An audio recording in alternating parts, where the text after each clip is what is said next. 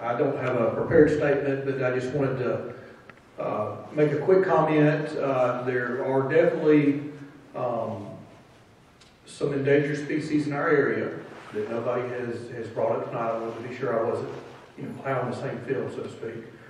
But the red-cockaded woodpecker is indigenous to the Red Hills area, which Coffee County is part of, especially the southern part, back where the quail plantations are.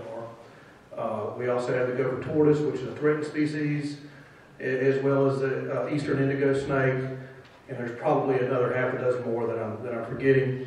I do want to also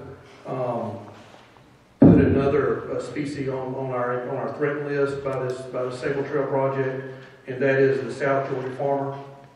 And I believe that we need to protect our farmlands and protect our habitat and protect our species that live here, and that includes us. Thank you very much.